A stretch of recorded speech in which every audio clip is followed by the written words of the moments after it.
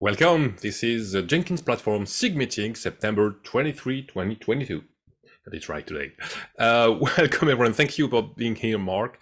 Today we have quite a long list of items to have a look at in the agenda. So we have open action item for Mark, of course, a little subject about with RISC-V and Jenkins agents, container image deprecation for the Blue Ocean container, container repository management for Jenkins agents. We have to talk about that. Of course, we also talk about Java 11 or newer for Jenkins core. Of course, Java 17 support in Jenkins, and also Java 19, which has been released this week. Next week, we're going to have DevOps World, and Mark and I will be there. So we, of course, have to talk about that. And the last subject will be the supply chain security. I want to know more about that because that's something I don't know yet. Mark will address this subject, of course. First of all, open action items. Mark, Agents of CI Jenkins IO on PPC 64LE. So still I saw that the ci.jenkins.io agent actually is still running there. So that part is still functional, but I still have not shared the credentials. And I've got on my own setup, I've got a problem with it that I need to investigate, that I'm not sure what's going on. So that will need further investigation after DevOps World. So you have your own PPC 64LE? Actually, I just use the same computer. I just have a different user account, borrow the same computer, and and that way I nice. know when it's behaving or not. Okay, that's a platform I don't own yet. We'll see. Some of them are difficult to have, like the S390. That's not something I will have with me in the office anytime soon. Speaking of platform, next one is a short subject, but the other day, Michael Hurt organized a giveaway to get a MQ Pro, so that's a small, very small SBC with a RISC-V, just one core, 1 GB of RAM, but it's a nice board anyhow. And believe it or not, I put an entry, say that, I would like to try a Jenkins agent on that, and I won. So I should receive by next week, maybe at DevOps World, I will maybe get it there, or when I come back, so that I could, with lots of quotes, try along the way to get Jenkins work on that. And of course, to get Jenkins agent working on that, we have to be sure that Java works. There are some JDK available for RISC-V. I will take some time to evaluate if that works or not. And I'd also love to run a Jenkins agent with Docker. So Docker is also available. But all of that is very early stage. So don't expect that something will be available in the next week or so. No way. But anyhow, I would be glad if we could have another platform, another architecture available for Jenkins agents. Next topic, Mark, this one will be for you. Container image deprecation for the Blue Ocean container. I know you did a wonderful work with Kevin, letting everyone know on the Jenkins IO website, just about everywhere. You maybe should get rid of Blue Ocean because it's not, bugs will be fixed, but that's all. You shouldn't expect new features or anything like that. And of course, Blue Ocean containers will have the same fate one day or the other. So, well, and the containers, it's even a worse story, right? Whereas Blue Ocean is being actively maintained, at least for bug fixes, the Blue Ocean containers, we're lucky that the automation is working that gets them new versions, because none of us are doing active work to care for those. The operating system image underneath it is not being updated. There are all sorts of legacy problems hiding there, and we stopped over a year ago referencing those. So this is very valuable. However, it's going to have to wait till after DevOps World before I make any progress on it. We'll just keep it on the list and continue reminding ourselves. Yes, we definitely have to.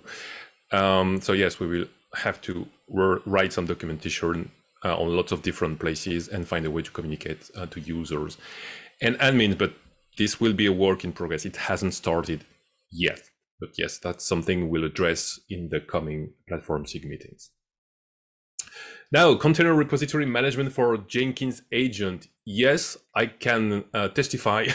This is not the simplest process ever. I remember making some proposals, a pull request to change something in the Jenkins agents, and wow, I think we missed a version or a version for specific agents. And so it's not easy, even for the pros. So yes, definitely we have to do something to simplify the release process. Right. Yeah. Anything you would add, Mark? Just that we want to discuss it at the contributor summit or at DevOps World, because this is one that Tim Jacome has some insights, Damian DePortal has some insights, and they may have notions of how we should do this that would be better. And if we discuss them around a whiteboard in 15 or 20 minutes, things will go well. So we may, for instance, host that discussion in the Jenkins booth at DevOps World or those kind of places. Just find a time when we can get together and say, hey, let's talk about this to see where we think it should go. Yes, that definitely is a place in the moment where we should discuss that, because it's difficult to find a right time to discuss that with the right person. And the Contributor Summit and DevOps World 2020 will be the time and the moment and the place. Anyhow, cool. Next subject is required Java 11. I've seen some news this week, not really news, but mail saying that some people were still working on getting rid of the JDK 8 links somehow, because some things are still referencing JDK 8. So there are still minor tasks ongoing.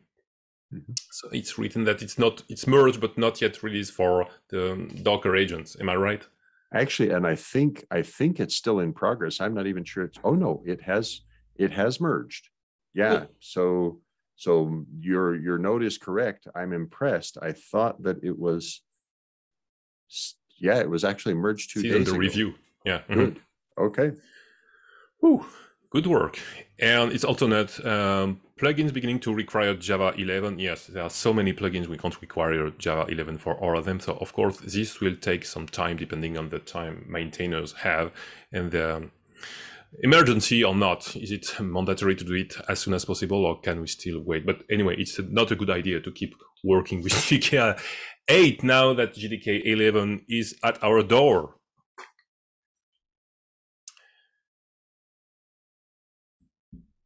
Okay. Yep. Thank you. Now, time to talk about JDK 17 support in Jenkins. It's been quite a few weeks or months even now that we are working more and more with JDK 17, even from the infra CI. And for the time being, nothing alarming. Everything seems to be okay-ish. Yes. Yeah. As far as, so we've had specific reports about specific problems, one related to Active Directory, and those problems are being investigated and worked. So it's not nearly as stable as Java 11 is across the whole suite of plugins, but still making good progress. That's good news. Now, Java 19 has released. That would be good news. But if you like to work more, that's good news. I think you told me yesterday that the Groovy upgrade required to remove illegal access warnings will make Jenkins contributors quite a lot of work, in fact, because that's a message we see more and more in lots of plugins, even in Jenkins core, I guess. So yeah, I guess a lot of people will have some tightening to do with the screws in various places to get rid of these illegal access, which will now be errors and not just warnings. Am I right? Yeah, and that I'm not sure. So I'm going to change the phrasing. It's that the Docker upgrade may be required. Oh, okay. Because I don't have an answer to the first question. Is it now blocked? And right now don't have time to investigate to see. We still have time. I was totally a drama queen regarding that illegal access. Right. But okay, we'll see. That maybe. Okay, I prefer that. Let's investigate before being so dramatic. Thank you. Anyhow, that's a subject we have to work on in the coming month or years. We'll see. Next week is DevOps World 2022 Orlando. Oh, how come? So early. So Tuesday we'll have the Jenkins Contributor Summit, the whole day with lots of contributors. I'm really excited when I saw the list of people who were coming to that place, and also the agenda, because the subjects are really, really interesting. And as I said before in this meeting, that's the perfect place and time in the year to discuss with the right people of the right subject for Jenkins. That will be amazing, I guess. No, I'm sure. One other subject related to platform will be with AWS people talking about EC2 instances of macOS. They've published a blog post in Jenkins.io last week, I guess, regarding the subject that looks pretty difficult for a newbie. For me, it has always been difficult to work with macOS in the cloud, and it looks like they simplified the process, but it's still kind of complicated. It's not as simple as getting something running Linux, but we need that as iOS developers or macOS developers. Of course, we need to have something in the cloud working, and I hope that it won't be magic anymore after the talk at the Contributor Summit. We'll see. And they will also be from time to time in the AWS booth. So if ever we still have some questions, we will be able to ask them later on during the whole DevOps World 2022. Anyhow, last subject that I know nothing about, Mark, is supply chain security. So would you tell us a few words about that? So the prompting for this one is that about a year or two ago, the US government issued some instructions that said, hey, we expect things to improve with regard to software supply chains, so that people know with confidence the source of the software component they are consuming. And one of these concepts was a software bill of materials, or SBOM. And this SBOM concept is now apparently getting even more attention. And so it's probable that we're going to need to add some Jenkins capabilities to be able to easily and smoothly generate software bills of materials. And okay, hopefully we're not working with NPM, because that would be a nightmare. Well, you make a good point, because there are many different systems that manage dependencies, right? There's the Maven dependency system, there's NPM, there's the Python pip dependency system, there's the Ruby gems dependency system, right? Each of them has interesting and useful things in a CI context that may need consideration as part of this kind of effort. Our most immediate is probably the Java infrastructure, or the Java world, and Maven, because that's where the bulk of Jenkins plugins and core are built. But it needs more discussion.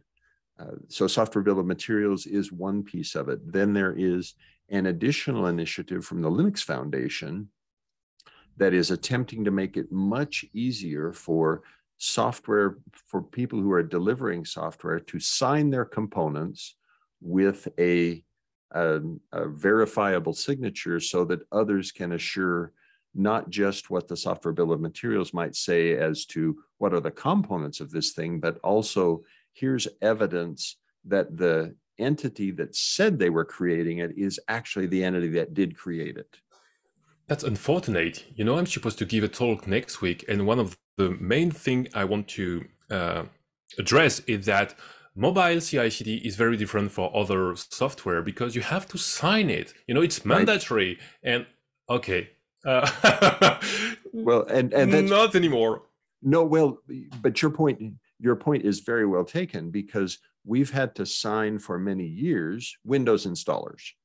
Yeah. And the Jenkins Windows installer has been signed for years, but it's managed as a very, very carefully administered one-off process, because the signing certificate is secret, right? And we can't expose it everywhere. This signing of components technique is attempting to make it much, much more accessible to mere mortals like me, without requiring that I have to go pay extra money to buy a signing certificate, and I have to go through a long credentialing process to prove that I am who I said I am, to the certificate authority. There are all sorts of complexities in these signing experiences that this Linux Foundation component is trying to remove or reduce the friction between software developers and the signing process.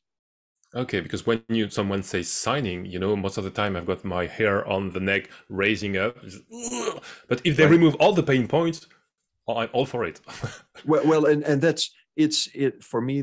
It's analogous to the kind of initiative that the people who are behind Let's Encrypt did when they made SSL security for websites much more approachable. It's still non-trivial, but it's very much more approachable, and it's not costing thousands of dollars to SSL secure a website anymore. And this is the same kind of initiative. I think let's bring it to the individual developer, the ability that they can, with confidence, sign a component so that others know, oh, this was signed by my authorization. Okay, and now, do they have a roadmap? Yeah, there's an awful lot to be learned there, and I'm the wrong person to talk anymore about it. We have exhausted my total knowledge up to this point. I've shared everything I know. Thank you. I didn't know anything about that, so now I know. Well, and that's part of the power of discussing at the Contributor Summit or at DevOps World in the quiet hours is that we can learn from others, because Hervé Lemire, for instance, is quite interested in this, and he'll be there and we can talk with him and see what he knows. And I suspect that there are other players in the Jenkins community who are also already more aware of it and can guide us on what sorts of things should be considered. I see. That was interesting anyhow. Any other topics you are thinking of, Mark? None from me. Oh, it looks like we're done. Pretty efficient meeting once more. So if you don't have any other remark or question, let's make it decide it's done. So the recording should be available from 24 to 48 hours, and see you in the next Platform SIG when it arrives.